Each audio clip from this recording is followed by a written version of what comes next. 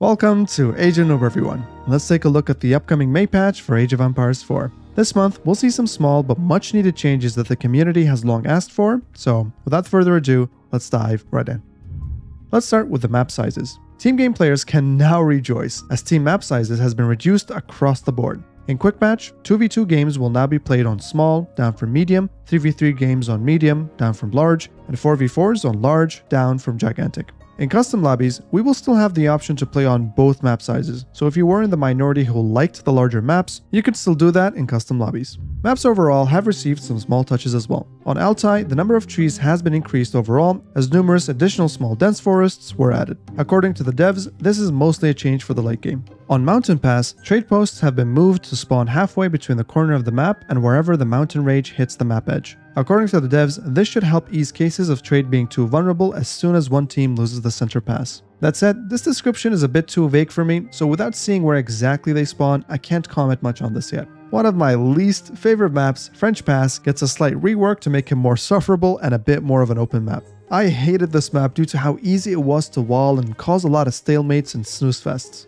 Thankfully, the developers apparently have broadened the openings on the side of the map to make it a bit more aggressive, so we'll see if that makes a difference. Boulder Bay will have some bugs fixed for player spawns, so nothing too major here. The Danube River gets a significant change though. Both trade posts will now spawn in opposing corners of the hill to ensure equal access to trade regardless of water control. Sacred sites were also slightly repositioned, and 2 boars were also added to the center of the island as well.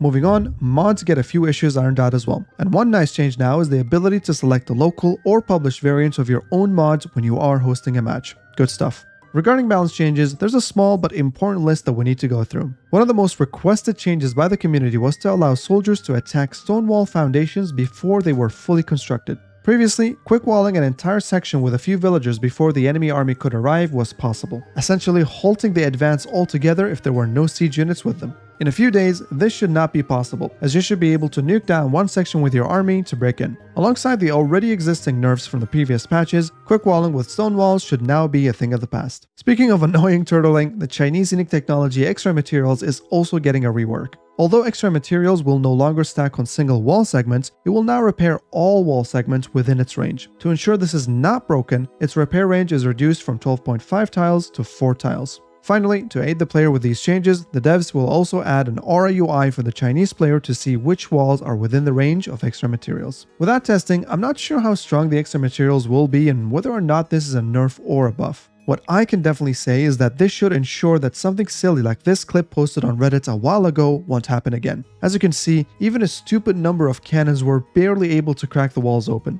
The previous stacked bonus on a single wall section was very annoying to deal with, so I'm glad it's gone now.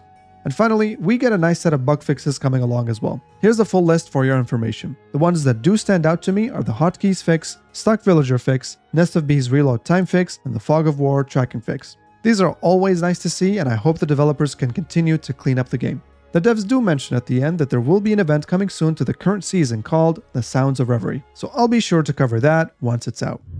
Well, that's all you need to know about the upcoming May patch for Age of Empires 4. As mentioned, it's one of those small but welcome changes to improve the state of the game even further. That said, stay tuned for an upcoming video on food upgrades on Age of Noob, so be sure to like and subscribe to not miss out. And thank you for those of you who continue to support me on Patreon. As always, thanks for watching everyone. Don't forget to test out the new multiplayer map sizes in May, and see you all in the next one.